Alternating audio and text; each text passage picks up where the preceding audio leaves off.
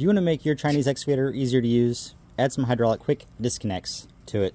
So I bought this style off Amazon. I'll put a link in the description below.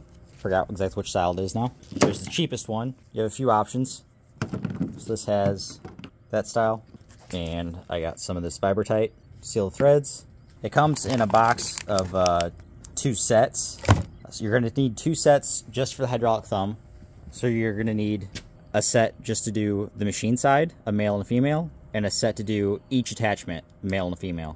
So the hydraulic thumb, you're going to do 2 sets. If you have any more attachments, you're going to need to order more sets. Okay? So you buy the quick disconnect fitting, and then you also have to buy adapters to get from this DIN fitting to pipe thread for this adapter. And I have these right here. I bought mine at discounthydraulichose.com. Here is the part number.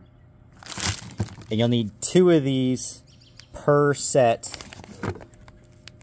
of quick connect fittings. So female, male, you're gonna need 2 of these, 1 for each one of those. Okay? This goes from your DIN fittings, this goes from your DIN fitting to the pipe thread on these quick disconnects. All right, so I've got a couple put together already. One there, one there, one there, and one there.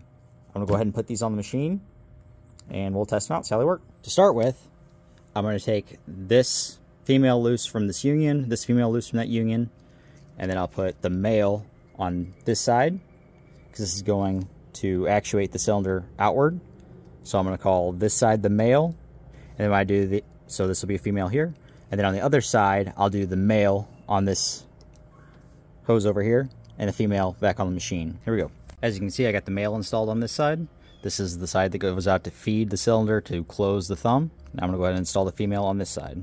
Now these are just, these DIN fittings, they're just O-ring seal, so don't go crazy cranking on them, and it shouldn't take much force to get it loose. Here's a good look at that DIN fitting, that O-ring seal in there. All right, that's one set put together.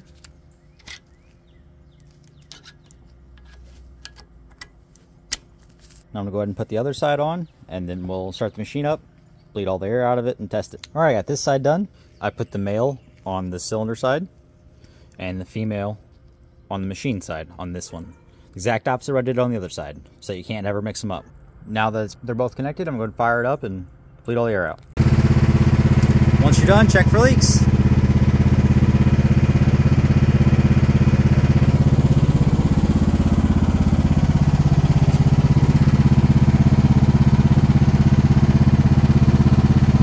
I think we're good. Thanks for watching.